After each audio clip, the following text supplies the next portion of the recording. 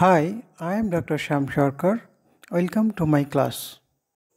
Today we will solve this kind of problem where they ask acidity of different oxoacids. See, here they have asked for acidity order of 4 oxoacids. For example, H3ASO4, HNO3, HClO4 and H4SiO4.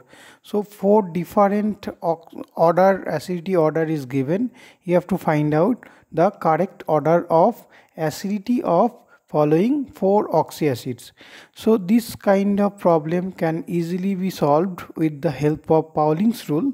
See, if you spend 5 minutes in my previous video related to the Pauling's rule for the pK of oxoacid, here you will get stepwise calculation of pKa with different examples. Lot of examples I have shown in this video. So please go through this video. The link of this video is given in the video description. You can see below for the details. Okay. So if you spend 5 minutes on this video, you will learn how to calculate pKa values and how to calculate pKa1, pKa2 for different oxoacids, and you will easily get from there acid strength, that means acidity order, relative acid strength of different oxoacids for monoprotic as well as for polyprotic acid. Okay, so let's come to this example. So here we will make one chart like this. So here you can see serially we have arranged serial number 1, 2, 3, 4. Here H3ASO4 in the first acid.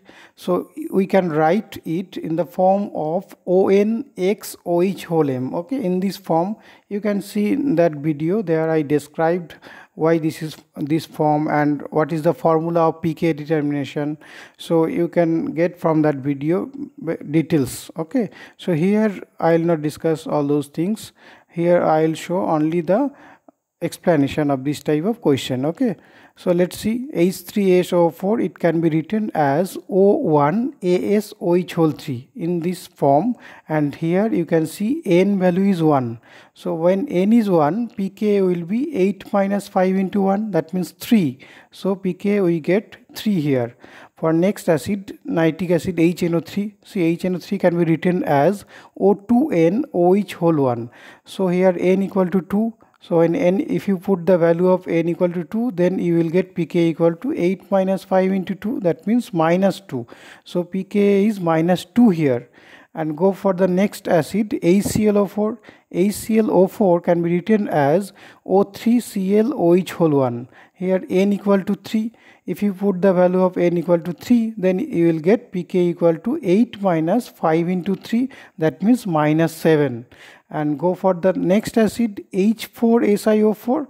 So you can be written as O0ASOH whole 4. So N equal to 0 here, because so this is the form of in the form of ONXOH whole M. So you will get N equal to 0 in this type, in this case.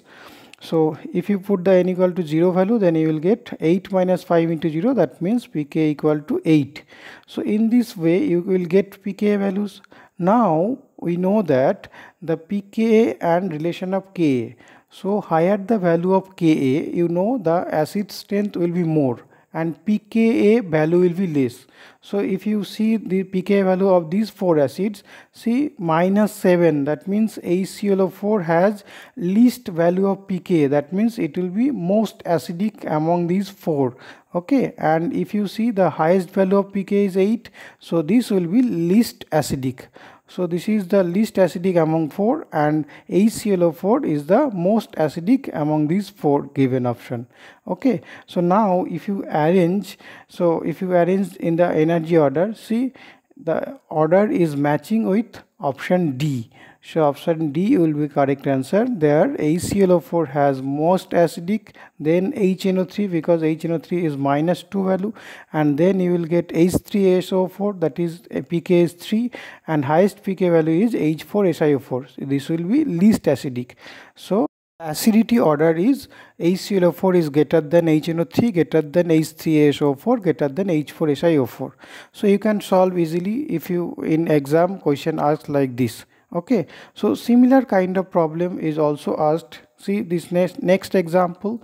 Here, using Pauling's rule, predict the pK of following oxoacid and rank them in terms of strength and show your work. So here six acids are given.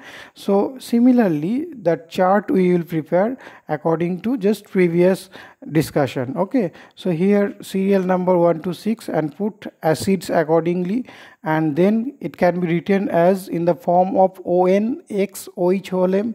So see, I am not going to details discussion. You can see from here, you can easily write down this and corresponding pKa values. Here pK1 I have write down because many acids will have polyphotic acid, they may not be monophotic, so there will be pKa2, pKa3. So here we have just shown calculation of pKa, which is coming from the Pauling's rule, that is 8 minus 5n. So if you put the n values, you will get for HClO4 pK1 equal to minus 7, for H4SiO4 pKa1 equal to 8, and for H3ASO4 that is 3, and H6TeO6 that is 8 because n equal to 0 here, and for H5IO6 the pK value is 3, and for HNO3 pK value is minus 2. So if you put the rank, see if you put the rank, you see HClO4 will be first rank. So rank 1 will be HClO4, that means it has least value of pKa1, that is it will have highest acidity. So this is most acidic among these four. And if you rank next rank, so next rank will go for HNO3C, pK is minus 2, and third rank will be shared by both H3ASO4, that is serial number 3 and 5. They both have the pK value 3, so they will be third rank. And if you go for fourth rank, see 8 values, pK value is 8 for H4SiO4, that is serial number 2, as well as H6TeO6. Here also pK value 8, so they both will be in the fourth position. So this is the rank, and see most acidic is HClO4 and least acidic will be both H4SiO4 and H6TeO6, because in these both cases pK value is 8.